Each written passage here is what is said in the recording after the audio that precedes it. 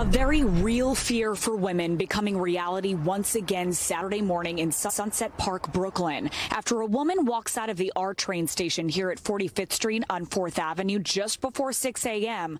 A man walking several feet behind, appearing to be the same one, police say followed a 28-year-old woman at the same time to her apartment building near 44th and 3rd Avenue, made sexual comments towards her while touching himself, then grabbed her around the neck and punched her repeatedly.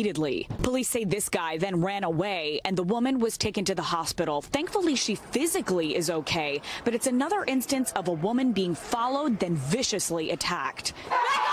And it's why all women's self-defense classes at this Upper West Side Krav Maga studio have been packed recently. More signups in a week than they'd usually get in a month. Going back to the office at Times Square, and I live on the Upper West Side, taking the subway. So it's really the subway and the platform and the concerns there. Adding to those concerns Friday, that attack where a woman walking into the Queens Plaza station was kicked down the stairs, bashed in the head with a hammer, and robbed by a man on her way home from work. And exactly 2 weeks ago, Christina Lee was followed into her Chinatown building and stabbed 40 times. This is the weakest part of his grip. The workshop at Krav Maga Experts today was specifically geared towards subway safety to empower these women with new skills. Anybody who walks through that door, even if only 1 hour they've spent on these mats, they leave maybe an inch taller because they've taken some actionable skill that we've given them and they're going to transmit that into their life. So this class right here sold out in under 24 hours. And most of the women that you see here today are here for the first time,